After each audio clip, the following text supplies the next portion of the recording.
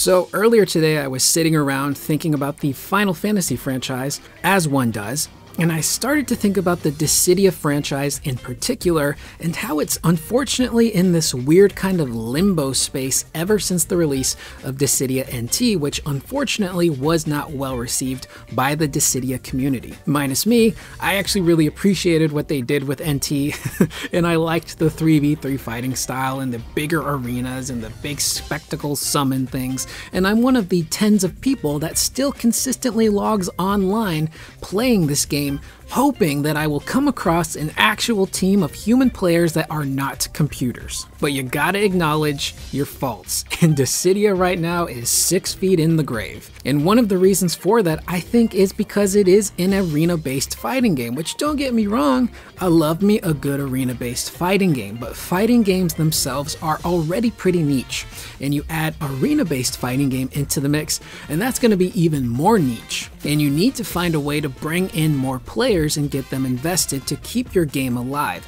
And let's be honest here, everyone who might have had a passing interest in Dissidia has already checked the game out and bounced. They're not coming back. They know what Dissidia is, they know they don't like it, they're not going to come back and play, unfortunately. So I got to thinking, how could you reboot the Dissidia fighting game franchise and make it fresh and fun and bring in a larger population of people to actually check this game out? So I have an idea for rebooting the Final Fantasy fighting game franchise. We start first by dropping the name Dissidia.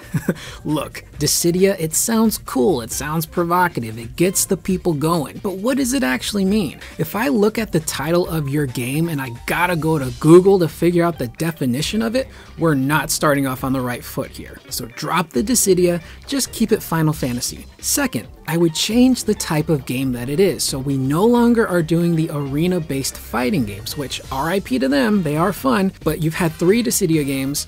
The first one was the one that did the best, and then they just kind of went down from there. You can argue that the second one didn't do as well because of piracy, but that's neither here nor there. So what we do is, we turn it into a 2v2 or preferably a 3v3 style fighting game in the vein of Marvel vs. Capcom, Power Rangers Battle for the Grid, and even what Riot is doing with their League of Legends fighting game. So you have a game where it's 3v3, you've got assist mechanics, you can swap your characters in and out on the fly, do tag attacks, combo assists, all this really beautiful stuff. You could even have 3 representatives from each respective Final Fantasy game be a part of the roster. So maybe 2 heroes and a villain, with DLC coming later. Now here's the real catch.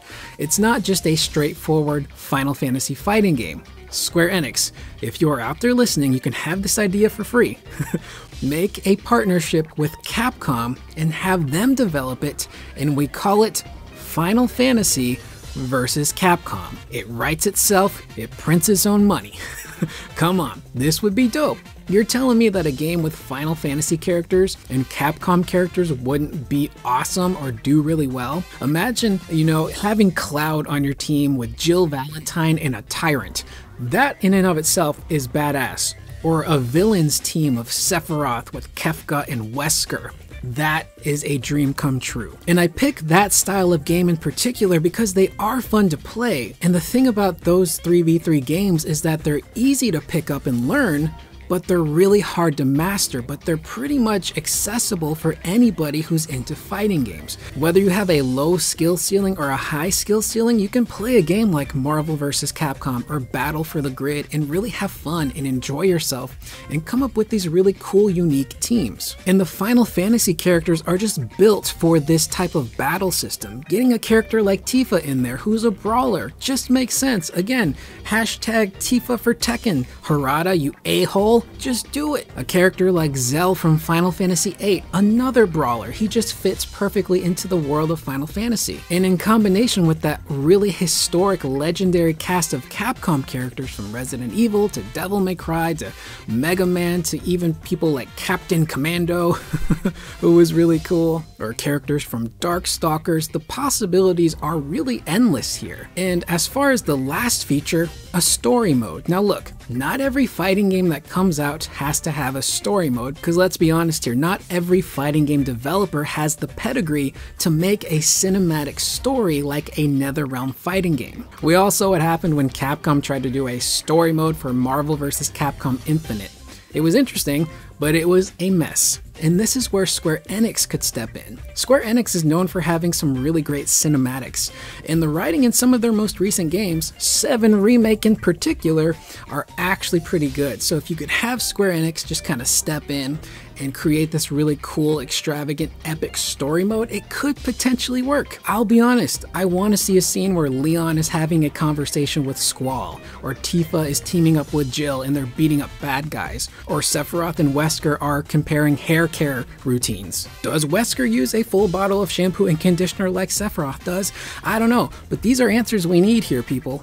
And look, as cool as the story mode would be, you don't always need it. You could do a simple arcade mode if you want. If you can't do something on the level of a NetherRealm Studios, then maybe you shouldn't try and make a fool out of yourself. But that is pretty much the video. Let me know what you guys think in the comments down below. Are you a Dissidia fan? Were you disappointed with NT like a lot of other people were? What do you want to see Square Enix do next with the Final Fantasy fighting game franchise? Leave those in the comments down below. I will see you guys in the next video. Please remember to always be excellent to one another.